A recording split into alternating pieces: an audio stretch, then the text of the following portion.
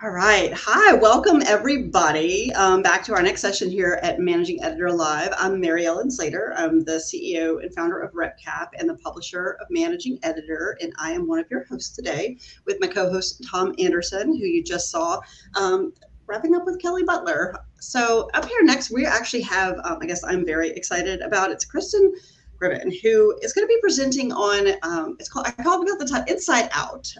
One of the things that she and her team at Aon do that I have always been impressed with, I think I mentioned this morning, when I first met them, I assumed that they must have like a team of like 20 people putting out all the content that they put out. And then I got in there and discovered that it was like, Kristin. Like, Kristin is 20 people. No, there were a couple of other folks too, but they were just so efficient and the content was so cool that I almost still don't believe like how great it was. So I'm very excited to have her come here. Quick introduction, she's a senior content manager of senior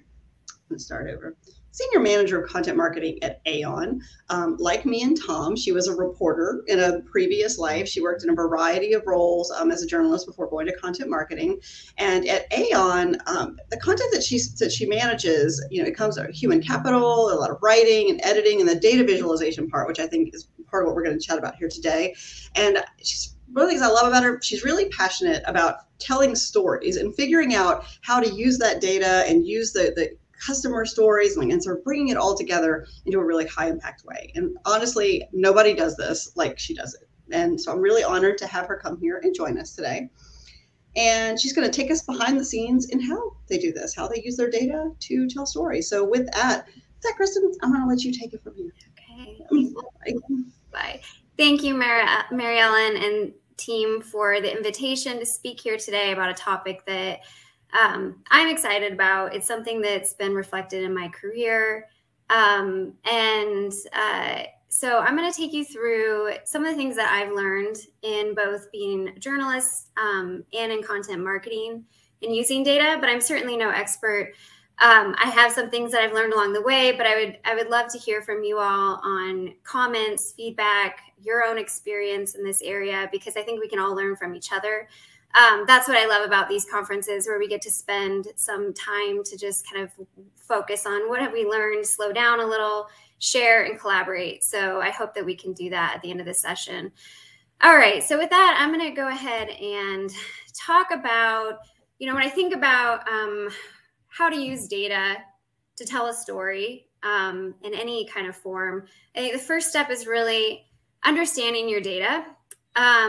And this can be, the title of the session is using your proprietary data, but I think it can also apply to anytime you're writing a story or looking at some type of data sheet, infographic, right? How can we supplement that with data, whether it's public data coming from another firm or inside your own firm? And I apologize, I'm going to say the word data like a million times today, but there's really no better substitute, I think, for what we're talking about. So data can be intimidating, but it certainly doesn't have to be. I think this chart below, it comes from Nate Silver's 538 website. So maybe if you're visiting that website, this kind of a chart makes sense to you. You can really dive into it. But I think for most of us and for the audience that we're speaking to, putting something like this out there would turn people off, right? What are we looking at here? And I think that's kind of a common mistake that people make when they look at data is let's include it all, or let's just rely completely on the experts. They give us a chart. Okay, I'm going to trust you that this is saying what it needs to say, and I'll just include it in this piece of content. And I think that's a common mistake. So you really need to understand, what is your data saying? Because if you can't explain that to your audience, then you're not going to really be able to effectively convey the message. And I'll say that I've had this in my own experience at Aon, where I think I understand some complicated data analysis and what we're trying to say. But then when I'm asked, maybe my boss is like, well, can you explain this to me? Because I don't understand it. And I'll say, yeah, sure. And then I'll start talking about it. And I'll be like, I'm not sure on this area. Maybe I need to go back and ask this question and this question, but I thought I understood it better, right? So I think, and that's okay. That's part of the process before we hit publish, is really making sure that we can understand it. And that doesn't mean that we're an expert in that field. I think part of it is knowing what you don't know. And so how do you simplify that to tell an effective story? So let's talk about that. What kind of data tells the best story? There were some things that came to mind when I asked myself that. What can bring your message more credibility? And I think that actually is the core goal of using data in your content marketing, is really bringing your story more credibility. There are a few cases where providing some data points, it doesn't have to be the feature of the content piece, but at least providing some data points there. I think there are a few cases where that won't add more credibility if you're using the right ones. What kind of data is your organization good at? And again, assuming that your organization has proprietary in-house data. And if it doesn't, that's okay. But what kind of data will then is the right type of information to gather from the outside? But, you know, in the case of Aon, I mean, we have an incredible amount of, at least in the human capital business alone, workforce compensation data. But, you know, what is the most effective type of data to include for this particular story? Because you don't want to throw everything in the kitchen sink at people. And what is your firm's value proposition? Again, if you don't have in-house data, what kind of credible sources can enhance your message? You know, your value proposition, I think it goes back to each individual piece of content, like what sets your firm apart in telling this story, and then what kind of data can supplement it. I mean, I'll give an example. This year, we looked at producing a series of point of view papers on that really tied into our campaigns for the year for the human capital business. And one of those was you know, how can you drive positive change on diversity, equity, and inclusion within your workforce? And there are probably thousands, if not more, of similar point of view papers out there, right? So we really had to ask ourselves, if we want to be talking about this, which we're passionate about, we believe in, we think we can help companies on this, what sets Aon apart? What is your value proposition? And then from that, then take the next step to ask, what kind of data supports that? All right, so one of the goals of using data is really to become interesting, credible, approachable, attract a following, right? And how do we do that? So I think there were 3 lessons that I have, you know, I've come up with through my own experience. Again, would love to hear from others as well. The first is that you really need to, and this applies to any type of content, but I think it's important when you're using data because it can quickly bog down a piece of content and maybe make it overly technical if you're not careful. So really answer the question up front is, you know, why does somebody care? And you need to answer that right away. And I think with information data, you need to keep in mind that you may be living in the story. You may be living in the data. You may have spent a couple hours talking to your experts about what the analysis meant. But then you need to take that next step to keep in mind that others did not spend that time. And so then your job is to translate that information and make it actionable to, like, why do they care? Why are they going to invest time spending, you know, reading this piece of content, looking at this piece of content, if I'm not going to tell them right away what I'm going to do to help them, why they should care? The second lesson is just because you might explain your story using data in a more elementary way doesn't mean your insights will only appeal to a second grader. And I can vouch for that because I have a second grader. And I will try to explain in a more elementary way something I'm working on, or even just like, what does my company do? And it doesn't really appeal to her. And that's not the goal with our content marketing. We want to be concise, straightforward, reduce the jargon, don't create flowery sentences, right? Just good, solid writing. And I think that also needs to be conveyed with your data is understand it and know what you should include and what you shouldn't include. And I think that exclusion piece is actually just as important as what to include, because, you know, I might meet with our data experts, maybe our folks in the analytics department, and they can say, we did this really interesting analysis. We want to include it all. It's all so relevant. And that's just going to overwhelm your audience, even if your audience is people who are, live and breathe data. So I think it's knowing how to tell that story. And maybe it's that the analysis can be broken up into 5 different content pieces, a whole series. But in general, if you have a piece of content that's including a decent amount of data, I think you need to make sure that it's easily understandable and it isn't going to turn somebody off because you're trying to sound too smart, too sophisticated. The third lesson, and this is really, again, something that can apply to our role in content marketing, is know your target audience and focus on what they care about. And again, this can kind of come up when you do have a deep analysis where there are a lot of different elements to it. Consider breaking it into pieces, or just saying, you know what, yeah, that's an interesting tangent. Let's save that for something else. It's not core to this piece of content. Find your sweet spot. And this is really, I think, an important component when you have proprietary data, is find that balance in not oversharing, but sharing enough to tell a good story. This is something that I've encountered throughout my career, not just at Aon, but even as a journalist, there's a tendency, I think, by a lot of businesses, if you're going to sell data, that you should not give any of it away for free. Why would you? And I think that's a false assumption, because I do think you need to give some of it away to make yourself interesting, right? It's not good enough to just say, we have the best data out there. Prove it and tell good stories by sharing some of that, and then people will come back for more.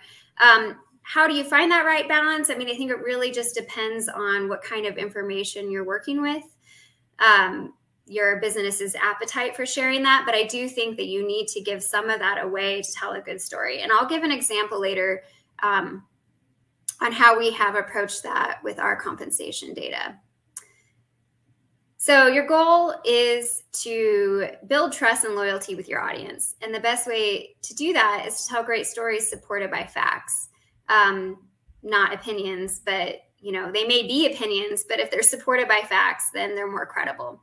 I think in an environment where, trust is low in companies, disinformation is everywhere, we have a unique opportunity to stand out with our content marketing as a trusted source, making incorporating data even more important. All right, so let me get into some examples, because I think that's one way to really kind of drive home some of these lessons. I'm actually going to jump, because I'm going to jump to this example of this chart. I mentioned striking the right balance. And this chart isn't necessarily the prettiest chart in the world, but I think it gives a good example of how we approach this in one area of our data at Aon. So one of the things that we have in the human capital business is a deep level, a data platform where we collect compensation and other information, but primarily compensation data from companies, so they can benchmark, know what to pay, and also solve problems like, are we paying people for, equitably? Do we have gender pay gaps or other problematic pay practices?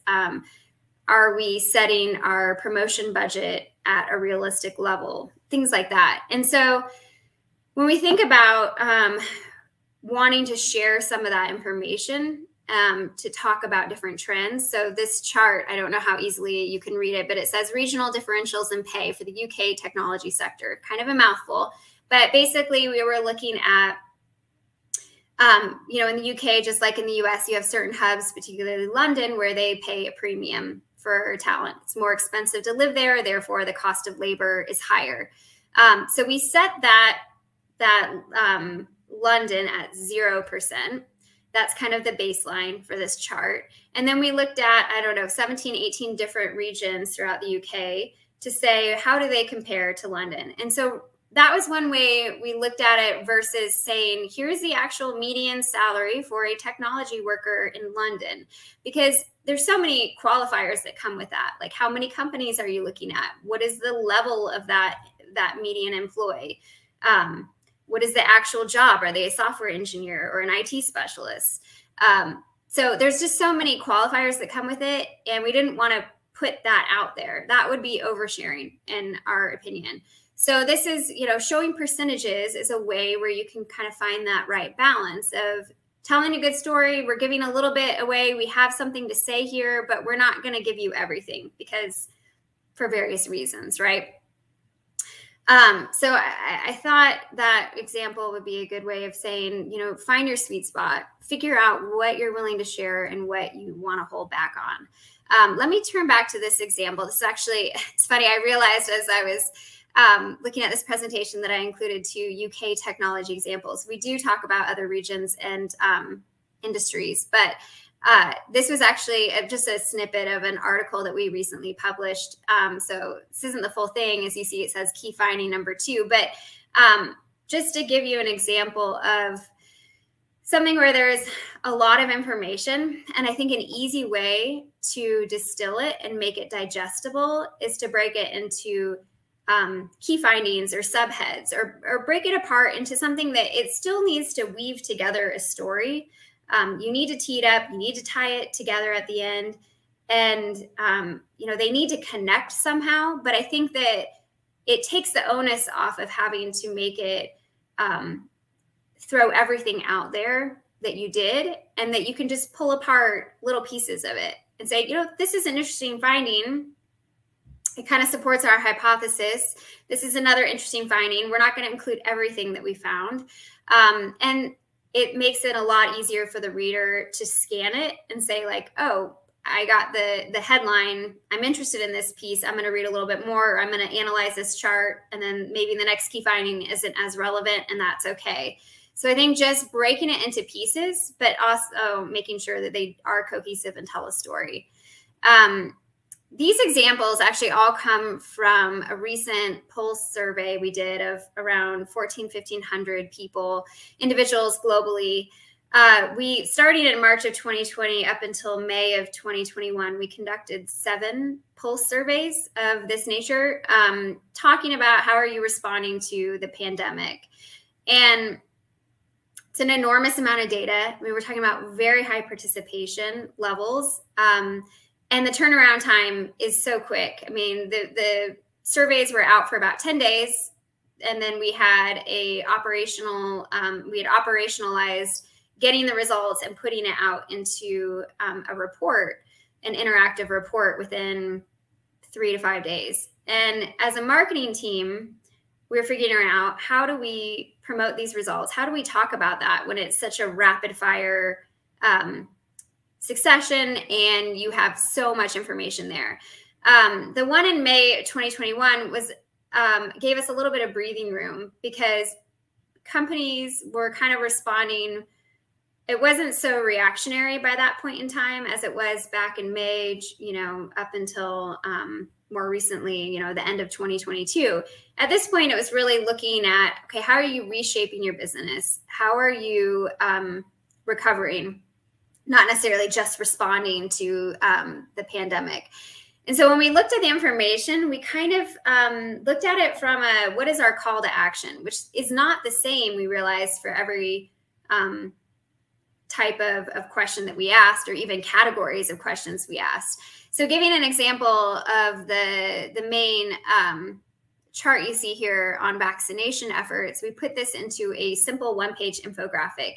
And for us, this is one of the early pieces of content we produced, because we didn't really have to think a whole lot about the call to action. In this case, our human capital team, we don't have solutions around vaccinations and how companies should approach it. Our health team does, but it was really just collecting this information to help companies have the intel they needed to respond quickly to changing conditions. And in this case, our call to action was, we're trying to help our clients, and you can download the full results here. And they fill out a form, we capture their information, and it was just getting that out there as quickly as possible. Some of the other types of questions are more, how are you reshaping your business? How are you focusing on total rewards, employee well-being, attracting talent, that sort of thing. So on the right-hand side, we put together, this is just a little snippet of a flip book we put together for LinkedIn, where we compared the latest results to the last survey a few months prior to that and did a little bit more analysis. And the call to action was contact us for, solutions around these areas. And then the bottom is we really 3 months, 4 months after the survey came out, found that it still had shelf life. And we put together a short 90-second video that really captured the main question is, how are you implementing the future of work? So it was more high-level questions, things that are evergreen that companies are still going through. So those are just examples of how you can take a ton of survey information and really think about it by what is your call to action, because it may not be the same for every piece of content. And with that, I am going to turn it back over to Mary Ellen and see if you guys have any questions. Like I said, I'm very happy to take questions, but also hear from you all on experience of how you have used data in your own work. All right, thank you so much for that. There was a lot of good examples there too. I think, so while we wait, you guys can pull in your questions. And in the meantime, I have a few. So I think one of the things that happens sometimes, I know that when marketers want to use that internal data and they get pushback.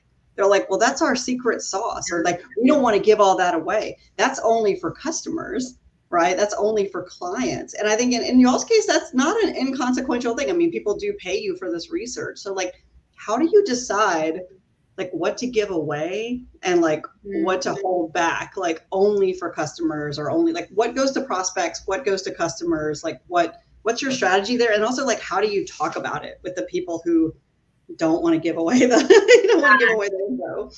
Yeah, I mean, that was a question that I talked about when I joined Aon with my boss at the time, and just thinking through, luckily, the philosophy on our marketing team is like an understanding that content marketing needs to be telling good stories. It needs to be kind of like audience first type of content to be convincing. And so, and to attract followers. So I think there definitely was a common understanding. Now, yes, there was a more conservative approach within the business, and I think that's evolved over time. But yeah, that like, this is just for clients. Why would we give any bit of it away? And I think that's where kind of the example of compensation data versus, raw data versus percentages is something that we grappled with, because it is our bread and butter to say, like, how are you being paid? How are other people being paid? And we don't want to give those numbers out. And a large part of that is just that there are a lot of qualifiers that, for somebody that isn't a compensation professional and lives in that, like, they wouldn't understand the questions to even ask to know what that number meant or means. So that's where using percentages, like a software engineer in the Bay Area makes 10% more than somebody in Austin, for example, versus they make 150,000, versus this much. And like, yeah, but you also need to understand how many, employees does that company have. So I think, if you have support from your marketing leadership team, and I think it just goes back to saying, this is what a quality piece of content should do. It should provide credibility and evidence, especially for certain topics like we're talking about within Aon. So you have that backing. And then I think that makes it easier to go to the business and say, like, and once you produce some of that content and you can show that it gets certain page views and interest, kind of supports your message. Yeah. Another question I got was actually about how you decide what assets to use. And I think there's a related question here too, just about infographics. Like, what does your decision tree look like when you're like, okay, this is a white paper, this is a guide, this is an infographic, this is an article? Because you've got all of these possibilities, right? I think you've got all these ingredients, you got this data, you can create content, you can put it in all these different formats. Like, how do you decide like what's the right format for that audience and that purpose? Yeah, I think by and large, I tend away from large white papers, but I do think they serve a purpose. I mentioned that we had been working on some for this year within the human capital team. You know, we were kind of bringing together our talent assessment business, our rewards business, our analytics business, bringing everything together under more of a human capital umbrella. So what are, you know, we asked ourselves, what are the big picture, as we want to tell that human capital story, what are some of the big picture issues that we can bring value to our clients on? And so that kind of helped inform campaigns globally. And so the foundation was really getting the business to talk to each other to create these white papers, and then creating regional webinars, other campaign content, demand campaigns. So it was a bigger picture. The first step was creating that white paper. So I do think there is a need sometimes for deeper dive long form content. And I think there's an appetite for it. And it also depends on how it's displayed and delivered, right? Like it needs to be interactive, where there's a way that people can skip around. Like they're not going to read it cover to cover. We know that. But I do think that like 2 to 4 page articles are our bread and butter. And that's where it's sustainable. You can get it out quicker and create that like constant drumbeat of content and reach that top of the funnel, you know, awareness. So that's what we tend toward. But you know, if you have, like we do a lot of data, infographics are great for that. And you don't even have to have that much data if you have messages that can supplement like one data point, and here's a paragraph about what this means. So I think there's like a misconception that infographics have to be super technical and data heavy, and they don't. Did you see Risa's question here? Yeah, I was going to ask that. Like, what if you don't have that much data? I actually did not see that question, but oh gosh, yeah, no. Whatever she said, one time I'm using a lot of data to illustrate some of these infographics. I know they're data heavy. Can you give me some advice on taking an existing article and making a good infographic with the data that was in the article? Like, you know, she totally, I thought for sure you had seen that. No, but that's exactly right. I mean, that is what we think about all the time, right? Like, how can we get more leverage out of this piece of content? And a lot of times you can pull out 4 steps to like whatever it might be, right? And you create a really cool visual around that, and then just have like a paragraph under each step and a call to action. And that's like an easy infographic. They don't have to all be earth-shattering analysis that you know people have never thought of before. It's great if they can be, but they don't have to be. Yeah. I think another comment here that Samuel made, and I'm going to toss this out there because I think that this is something I've been thinking about a lot too. He said deeper content is also very useful for PR purposes. It's a collaborative product. And when he said collaboration, one of the things I thought about, you talked about the value of doing the big research report. Yeah. I think that sometimes the real value is internal. It is the fact that the process, like the fact that we produce the white paper, like you need a deliverable, you need something, or else people don't think there's a point to what they're doing. But I find that it's often about the messaging, like the process itself, and getting everybody to think about what is. I think you and I've had a lot of phone calls. We said, well, but what is our perspective on this? And if you have 2 consultants on the call, then you have 2 perspectives. and then if you had 5, and then you're there for an hour and a half, I mean, you just got to let them duke it out, right? It's like you're just sort of facilitating, and it's like, that's the value to me half the time in the big asset. And then it makes it easy for us to break it down into what the actual like reader wants. So, totally. Would you agree with that? Like, would you disagree?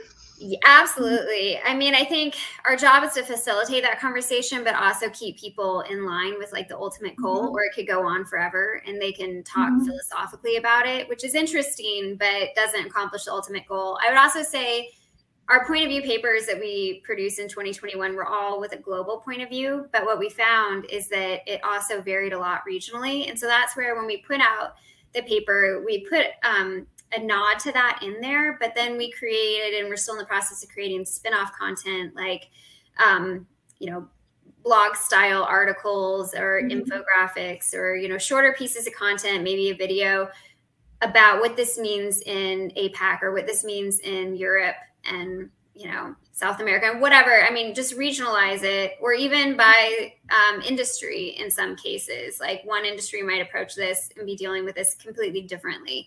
So we do want to acknowledge that, but you can't cover everything in a white paper, you know, one piece of content, which is why the spin-off pieces are valuable. All right. Well, then we are ending right on time. Thank you, Kristin. So now let's all get ready. I believe our next session up, we've got Albert coming from Oracle. Tom will be leading that one. So let's all hop over. We're going to talk about storytelling and language and connecting with our customers, which I think is a pretty great jumping off point from what we were just discussing. So like, how do we get all that stuff? Like, how do we actually give people what they need from us? So awesome. Well, thank you again. This was super helpful to me and very insightful. And I know it was for everybody else too. They're saying so in the comments. And I'll see y'all over in the next session.